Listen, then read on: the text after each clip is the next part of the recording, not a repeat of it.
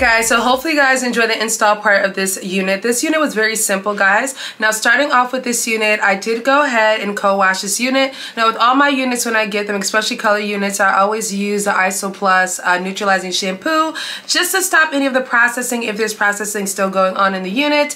Now this is a kinky straight unit, guys, so you guys can see a little bit of the kink in this unit. Very, very pretty. Now with this one, I was a little skeptical in the beginning. I liked it in the side part, but then when I did the straight version of this one, I really like it straight in the middle part. So this unit looks really nice, guys. It does have a great density to it as well, guys. Nothing too heavy. I will turn around and show you guys the back of this unit, but all in all, this is not a color choice I would normally do for this hair color, but I felt like this hair color definitely did something for me that it's a little bit, you know, different. So with the kinky texture on this one, or the yaki texture, I think this color goes perfectly well with it. I even think like a nice kind of like honey blonde color would be very pretty. So let me know what you guys think about this one. This is the first company that I've seen that's done a colored kinky yaki textured hair, and this one looks very good. I did go ahead and put a little powder in the middle part area just to kind of clean the part up, but you guys can see that looks very nice. The hair has an amazing luster to it, guys. It's a very full,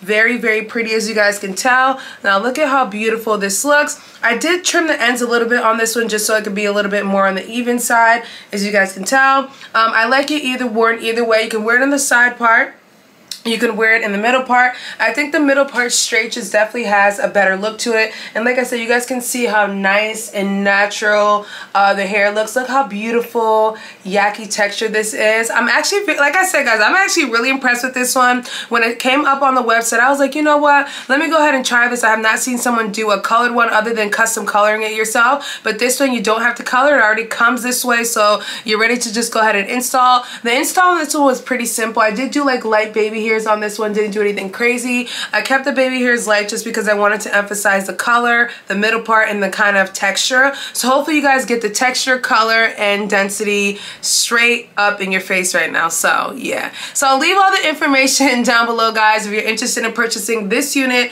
from Beauty Forever Hair. This is definitely a banger. Another thing I want to mention, I did kind of style it half up, half down, and it came out really cute. So the hairline on this one is very nice, guys. The lace on this one is very soft and delicate, so it definitely melts very well into the scalp. That's just one thing I want to mention. But other than that, guys, like I said, I'll leave all the information down below per usual. But do not forget, guys, to thumbs up this video, leave your comments down below, subscribe, and share this video with your friends and family, people, and I will catch you guys in a later one. Bye.